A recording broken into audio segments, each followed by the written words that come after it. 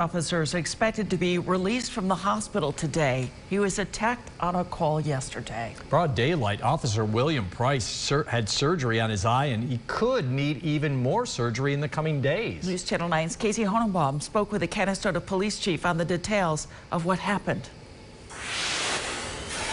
On Wednesday around 2 p.m., Officer William Price was one of the first to respond on the scene of a suspicious person in the Liberty Resources parking lot on North Main Street. The subject attacked our officer, unprovoked, just went out and punched him in the face several times, rendering our officer incapable of being able to defend himself.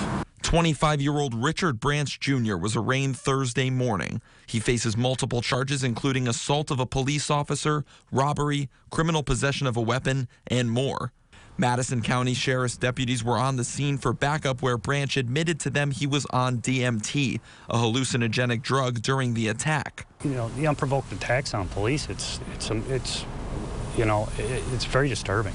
Less than a month on the job, Chief Barton says he was shocked by the incident. It's a bit overwhelming. I've worked with Officer Price for several years now, and to be able to see him in that position, it's upsetting. Price was taken to the hospital, where he underwent surgery on his eye. I spoke with Officer Price in length last night, and he was in shock and awe. He's in disbelief. He couldn't believe it happened.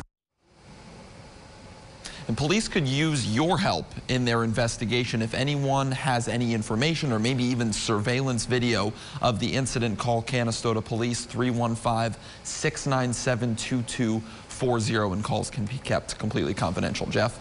Casey, thank you very much. The Canastota Police tell us they expect their investigation to be completed in the next couple of days.